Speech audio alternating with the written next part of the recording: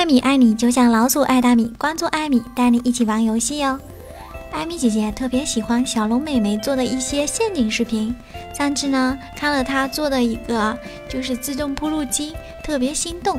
然后我就在想，如果艾米姐姐在一个高山处想搭往另外一个山的话，那我就可以利用自动铺路机搭一个桥过去了。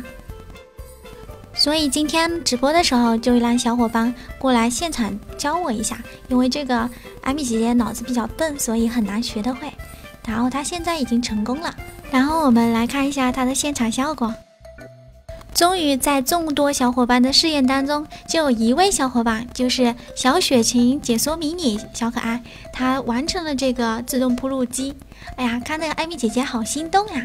我也要去自己做一个，这样以后的话才能自己用得上呀。艾米姐姐首先是搭了一个5×3的格子，然后要弄2层，就是2层，然后在中间的时候隔开，因为我们一边的话要放一个水，可能是4×3的格子，反正就是这个样子啦。就要弄2个坑，一个坑放一个水和一个岩浆，这样就行了。然后拿出我们的推拉机械臂。推拉机械臂不是这样放的，因为呢我们是要把这个山头通往另外一个山头，所以是应该就是那个洞口这边去放，对，就是这个样子。然后这个推拉机械臂是就是平面朝着我们这边，然后再放上3个电能线，蓝色电能线。哎呀，我又有点忘了，我再去看一下。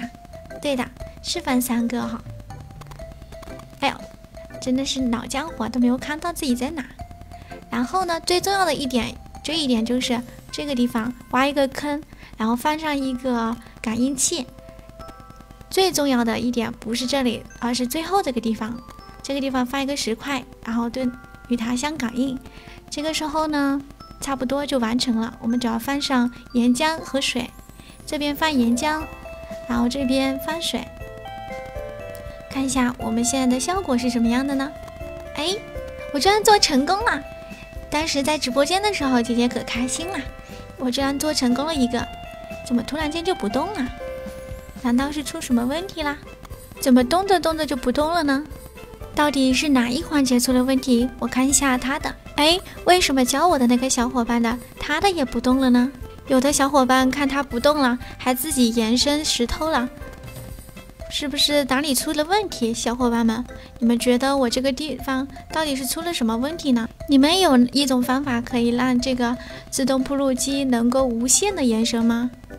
好啦，本期节目就到这里啦，关注艾米，一起来玩游戏吧。